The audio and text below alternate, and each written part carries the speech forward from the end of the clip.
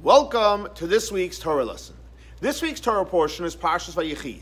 The question of the week is, how should you act towards a rebel? So in this week's Torah portion, Parsha Vayechi, the Talmud says, Vayechi Yaakov. Yaakov lived. Now what does it mean he lived? Everyone lived. It means that he lives forever. So the Talmud says, what do you mean? Didn't he die? And the answer is no, he didn't. Why? Because it quotes a verse in the prophets that says, Ma zarei b'chayim.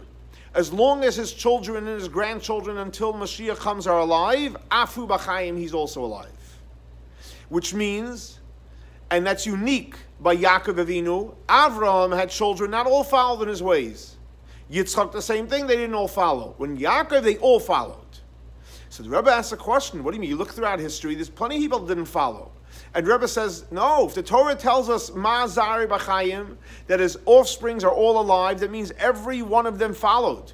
Just like we think that he died because of the illusion that he died, but the reality the Talmud tells us based on the verse in the prophets that he's alive. So the same thing also, we believe that Yaakov's alive, therefore every one of his children are alive.